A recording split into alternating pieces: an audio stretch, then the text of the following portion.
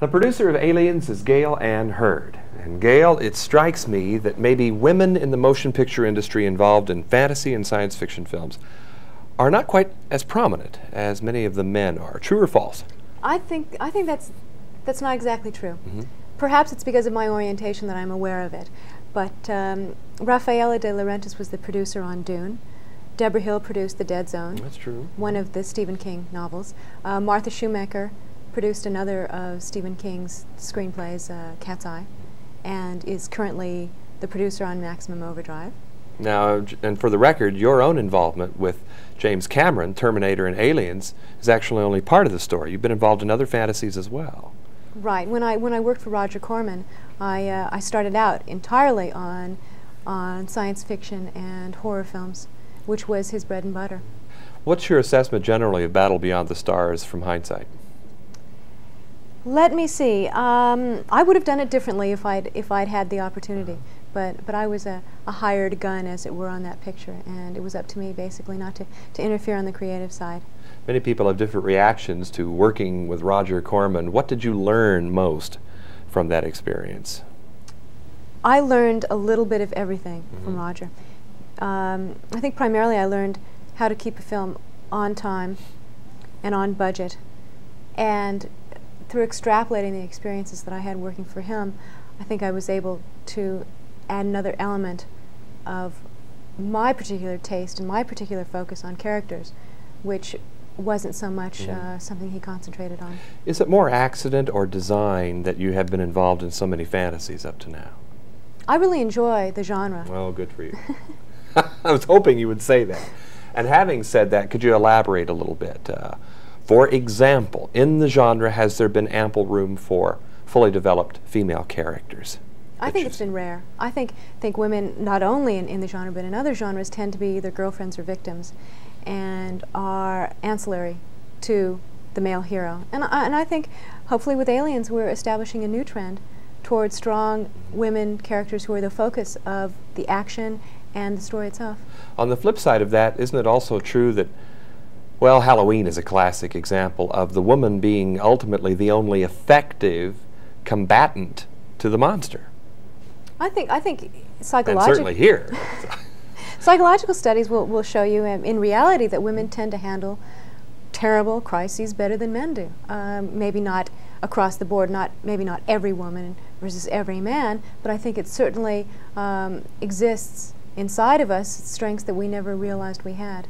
Do you think there's something about women generally, at the risk of overgeneralizing, that especially responds to the horror genre? And I mean, you can go back hundreds of years to the Gothic novel and female audiences of readers to see them really developing and supporting the horror fiction across the board. At least it seems that way. I think that women prefer that fantasy element, knowing that perhaps there are situations and there are characters that aren't in situations that they would find themselves in, so that they can extrapolate and enjoy the experience without feeling personally threatened.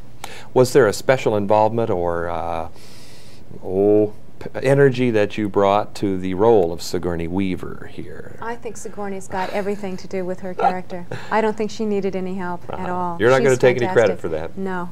Not for Sigourney. Okay. However, I assume that was a direction that you and she were in perfect harmony about. Absolutely. We talked about the project before she agreed to commit to do it. And she found that both Jim and I had the same perspective about developing her character and making it a character piece rather than just a straight action, science fiction, horror film in which the characters were secondary. Now, if you were the mother of 9-year-old Carrie Henn, would you take her to see this film in its final version, or would you take any 9-year-old daughter? I would take Carrie. Carrie's a very, very adult 9-year-old. She had no problems at all with any of the things that we did on the film. In fact, before Mrs. Henn allowed her to take on the role, she showed her Alien, which is a pretty terrifying piece of filmmaking. And Carrie was not frightened. Carrie did not have nightmares, and Carrie didn't jump, unlike probably the rest of us. And as a result of that, I don't think it was an unhealthy experience for her. I do think, though, that it has to be a parent's decision as to what kind of entertainment would have a negative effect on their kids, because kids tend to internalize some things and have a longer lasting effect as a result of seeing something that puts a child in jeopardy, which this film does. Mm-hmm. It seems that even within the span of a few years, a generation of kids will be scared by one thing that within 5 years another generation will not be overmuch disturbed by. That's bizarre. That is strange. The audience that was terrified by aliens may need more to get that same high here. I think that that society, as a society evolves, what terrifies us, what stimulates us, is changing all the time as well. And tell us about Tech Noir. What a great name for a production company, and I gather that that's an endeavor that you are sharing with James Cameron. Absolutely. We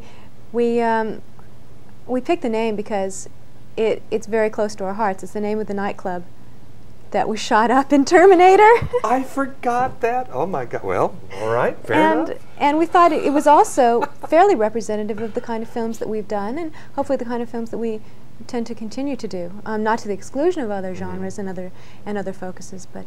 But you know what? I would think that, having seen Aliens now in its final version, you would say, where can I go after this? Is the only direction in a completely opposite direction? I mean, this is like, this is the summit somehow. What can we do next? Well, I've got a project that doesn't involve Jim, that I'm going to be doing hopefully in the interim, and it's a very, very small picture, human drama that deals with apartheid in South Africa, not something perhaps that people would immediately presume that I would be doing, but I've got a multitude of interests, and that's certainly something that I'm quite concerned about and hope to educate the public about.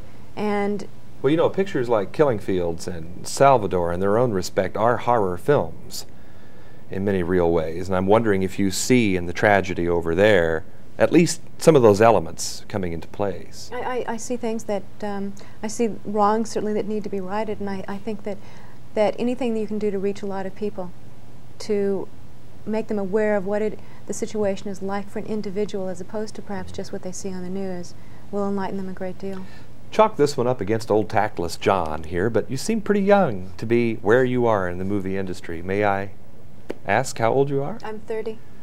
And with already that much experience behind you... I really have to thank Roger Corman for that. Wow.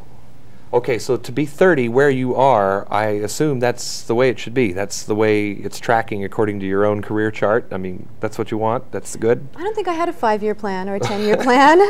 So it's good because I can roll with the punches, and I can feel like perhaps if I want to take some time off, I'm not jeopardizing that plan. Well, I've talked to other producers like Lauren Schuler and some, and this seems to be a really good time for young women producers.